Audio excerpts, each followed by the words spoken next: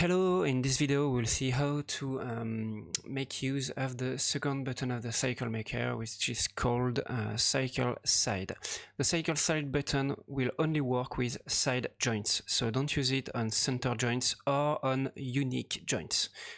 Okay, so here I will change the movement of my right leg, so over the whole timeline.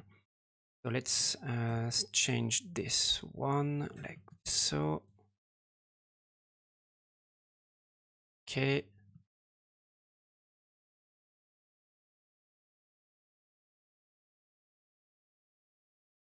And that's one.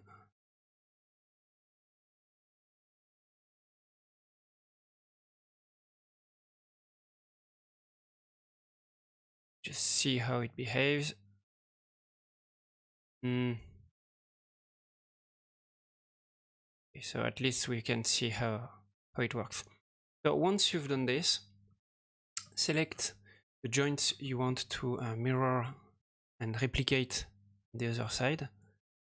Play your animation so you can see the result in real time. And just click on this second button.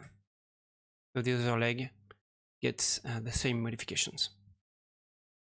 So that's it for this little tutorial. I hope you've enjoyed it and learned a few things, and see you next time. Bye bye.